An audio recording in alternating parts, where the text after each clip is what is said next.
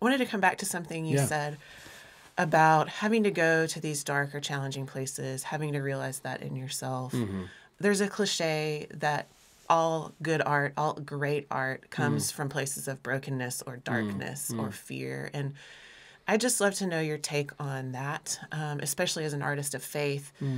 Can excellent art come from light? Or is it both? And how does that really, how do you think about that through the lens of your own faith?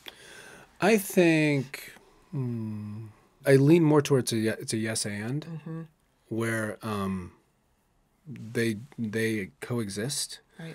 So I think where I think about this cartoon I did, this Archibald's Next Big Thing, which came from a place of me always looking to the next thing and missing where I was, and this kind of anxiety of that, but like mixed with the joy of doing it.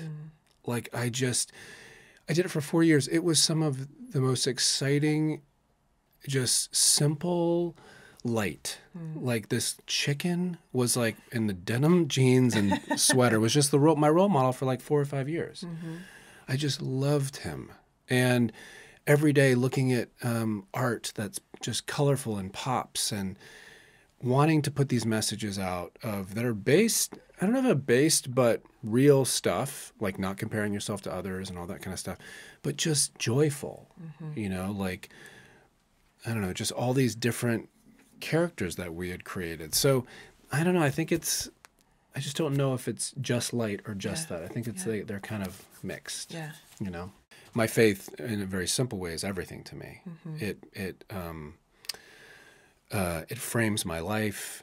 Knowing somebody is seeing a bigger picture, knowing God is there's a quilt being, he sees the whole quilt. Yeah. I'm seeing this patch, but he's seeing the entire quilt.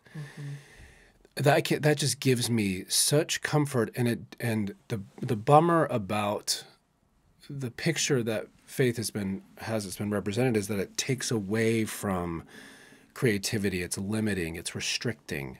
For me, it's just, it gives me freedom. It gives me freedom to feel. It gives me freedom to go to fearful places. It gives me, because having that trust of knowing that he's got me and he sees a bigger picture is everything to me. It's everything to me. I also love this image of, what's his name? Frankie Schaefer? Yeah. Yep.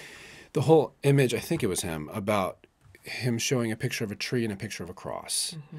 And people asking, what's the Christian art or what's the religious art? And they immediately go to the cross. And he's like, this is a tree. This is literally come out of the creation and was created by God. This is unbelievably created. There are branches and leaves and berries and fruit coming out of a branch. Right. That's insane. How creative is that? But we've just boxed into this, really, and this is such a broader picture of God and art and creativity and expression and truth, so.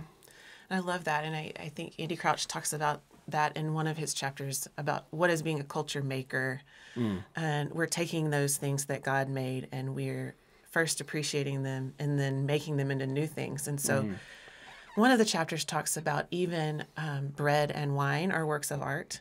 And so he uses the work of our hands as we use the work of his hands to then bring us new life, which is kind of breaks my brain. But I've always loved the way he talks about that. And just to frame that as art. I mean, obviously the culinary world is very artistic, but it's like, I don't know, just even a Mac computer. I mean, just the detail, and you're just like, that's wild. Yeah.